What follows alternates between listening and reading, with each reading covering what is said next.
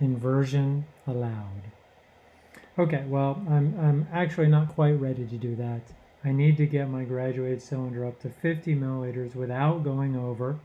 Remember, I want it to be at 50.0 milliliters, but if I go over, I can't take any out because, of course, I'll be taking out some of my salt. So I want to look as I'm putting water in because there's salt in there, and I'm putting in pure water, and there's a density difference. Almost. Make sure I'm doing the last couple of drops. There. Okay. I've got salt. My sodium chloride is my solute. My water is my solvent. Together I have 50 milliliters. All right, let me put my distilled water down here to the side. And now I have to mix well, and it is okay to invert it. That's because this is all the same solution. If I spill it up on the sides or get some on the sides, as long as I don't lose any, or even if I do lose some in the inversion process, or if I lose a small amount, say, on when I cover it, then it will still have the same concentration as the other stuff that I've put in there. Now I've got some possibilities here. I could put on a glove and then put that over this. I have just a plastic bag from a package that I got. I could put that over this as well. I've got some plastic wrap, and I think I'm going to try the plastic wrap actually. Take some plastic wrap, tear off a piece. Plastic bag would work as well.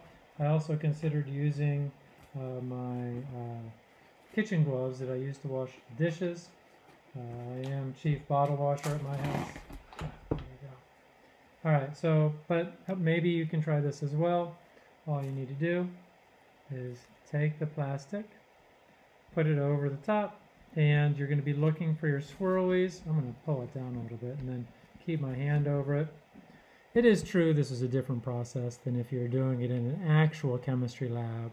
In an actual chemistry lab, you would be using a volumetric flask to get the volume that you needed, and then you'd put either a ground glass stopper or a rubber stopper or some sort of stopper in this to keep the solution. But other than that, you'd still hold your hand over it, you'd still invert it, you'd still make sure that the solution didn't come out, and you'd keep doing this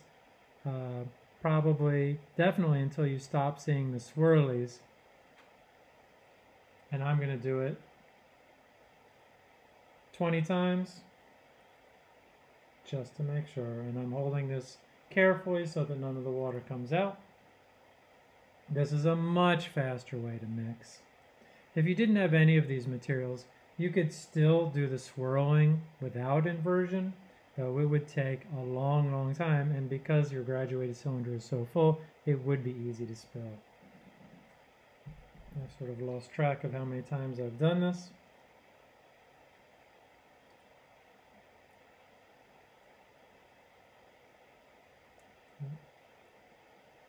Don't see any swirlies anymore. Let's call that good enough. I almost broke off the bottom of my grad cylinder again. Then you will note that there's a tiny bit of solution possibly on the plastic, but it's the same concentration as the stuff that you have in here. And we are well mixed.